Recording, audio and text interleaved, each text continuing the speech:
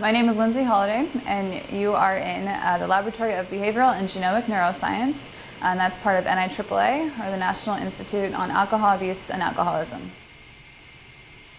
Well, I study the brain.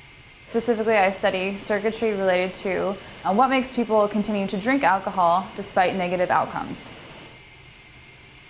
Neither one of my parents are scientists, but at an early age, I think I really grew to like the idea of science and being able to work in a lab coat, an exciting lab. But I did take one class, which was a neuroscience class, my first one. And I was able to, within the class itself, conduct studies with a laboratory that was run by the professor that actually studied cocaine and cocaine addiction, which was pretty cool as an undergrad to be able to do that.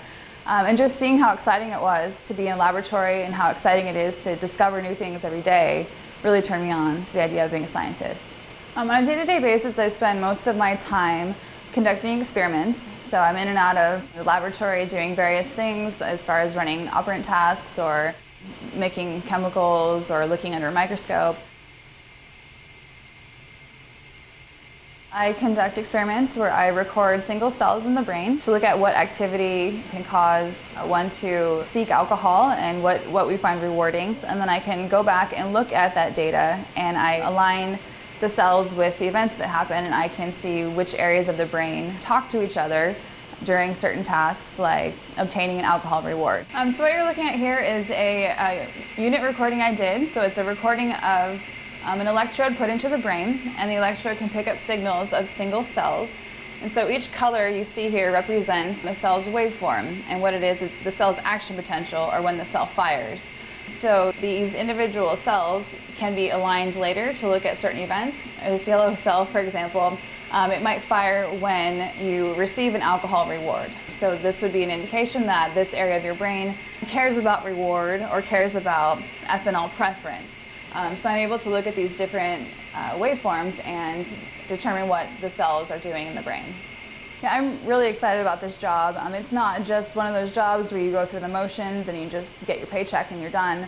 Being on a sports team my whole life, I got good at working as a team. I'm able to collaborate with colleagues better and learn from all these other experts that I work with. So I've learned a lot just being in this setting. So it's a great atmosphere. We all come in and we actually enjoy working with each other. And it's really cool because in science you can make discoveries every day, essentially. I wanted to show you this amygdala cannulation here. Oh yeah, that looks nice. What part of the amygdala is it? I'm pretty sure that's BLA. What do you think? Looks BLA. Looks a little bit lateral though. Yeah, so these were the guys that were doing what I told you as far as liver pressing for alcohol. Oh yeah, cool. What kind of stain is that? It's really nice. It's crystal violet, actually. Oh, crystal violet. A lot of the addiction research is focused on drugs like cocaine and heroin, which is very important. But there's actually not as much research and as much funding to look at alcohol abuse, which I think is a lot more prevalent in society. Almost everyone I know drinks occasionally, and it can become a problem if you drink too much or if you drink at the wrong time. And it's really important, I think, to understand what causes people to keep drinking even though there's negative consequences. So hopefully in the future, we'll be able to know exactly what parts of the brain may control those actions. When I was in graduate school, my lab focused on anxiety. So I was looking at the circuitry controlling anxiety behaviors. And then I was able to use the skills that I learned there to transition into alcohol abuse research. So just having the skills that you learn along the way help you to decide what field you want to be in. So you're not restricted to just one field that you initially are raised in, but you can transfer those skills to a number of different topics.